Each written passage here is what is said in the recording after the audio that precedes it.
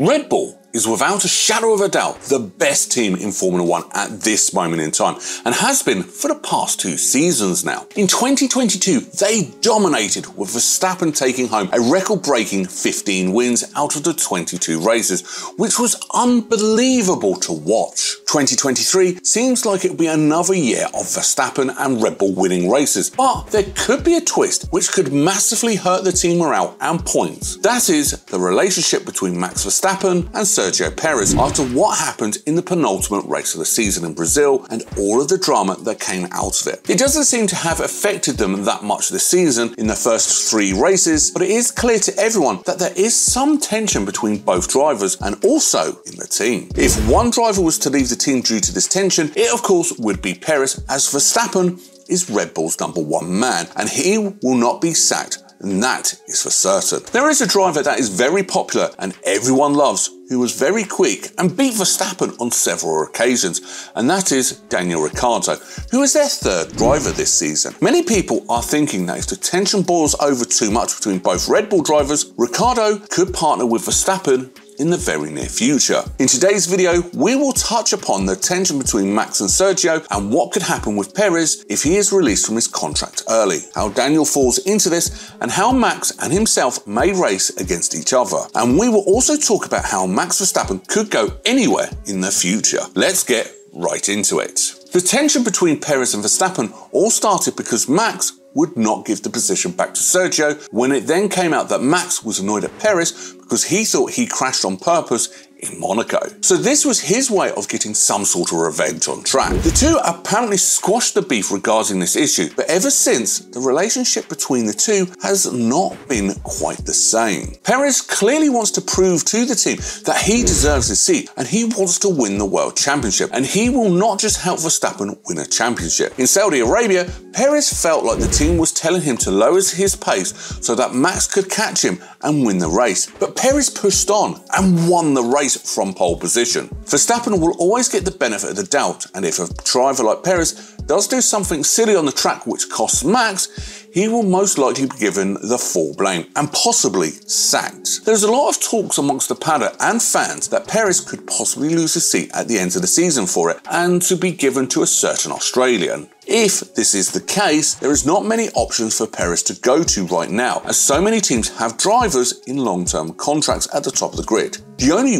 real option for Checo would be for him to drop to a midfield team and help them bet, just like what Bottas did in 2022 with Alfa Romeo, or worse, he could retire if he's shown the exit come the end of this season. Perez is a top driver, that's for sure, but he is not getting any younger, but he is still a top driver and any team in the midfield would be happy to take him. Or if he can get a seat in a top team, he will more than deserve it. His contract ends at the end of the 2024 season with Red Bull. It is hard to predict if he will fulfill his contract, get an extension, or have it terminated early. It all just depends on how the tension between himself and Verstappen gets throughout this season. Where do you think Perez will be next season? Will it be at Red Bull, or will he be replaced and fall down into a midfield team for the rest of his career? Let us know what you think in the comments below. Next up, we're going to discuss what exactly Red Bull's plans with Daniel Ricciardo could exactly be for this season and beyond. We know that the Australian is the team's 3rd driver and will be working in the factory and will be on track in case he has to step in for Verstappen or Perez for whatever reason that shall be. He was without a seat for 2023 and decided that this would be his best option going forward by taking a year out, but also still somewhat being in and around the sport. Red Bull is the team where Daniel really showed everyone how good of a driver he really was, winning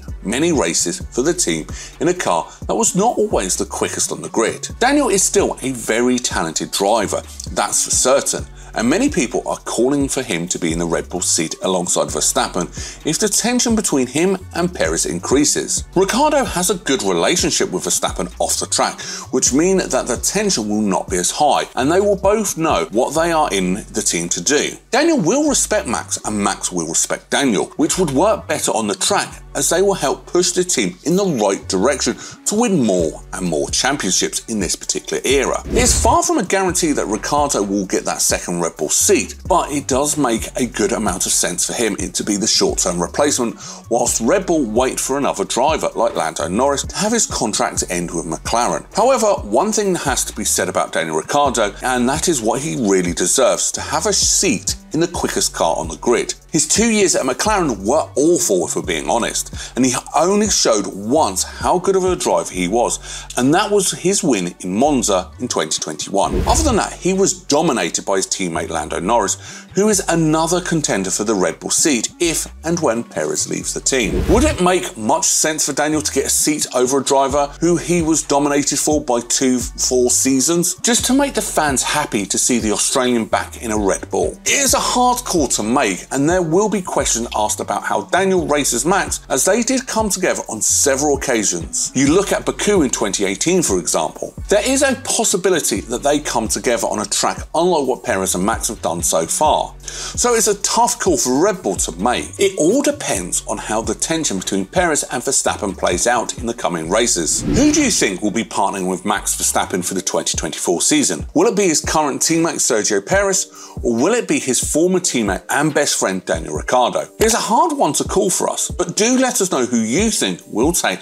that second spot in the fastest car on the grid this year. Before we end this video, we will touch upon what the future of Max Verstappen may possibly look like and how the rest of his career will play out. He has a long-term contract with his current team Red Bull, and he seems like he will not leave the team anytime soon, but it all depends on the car. For the rest of this new era of Formula 1, if Red Bull are able to dominate and have the quickest car like Mercedes did for all those years, there is a low chance that Max will go anywhere at all. But if the car falls down the order, will Max look elsewhere? He will not go to Mercedes, that's for sure, but you can't count it out. We have seen weirder things happen in the sport. Ferrari and Aston Martin would be the other two teams if they are able to be fighting at the top of the grid in the very near future. However, Max has made some interesting comments regarding how long he will be in Formula 1. Of course, Max, if he continues doing what he's doing now, he could break almost every record in Formula 1. But from some comments, it may seem like he will not be here as long as people will think. It will be something to keep an eye out on,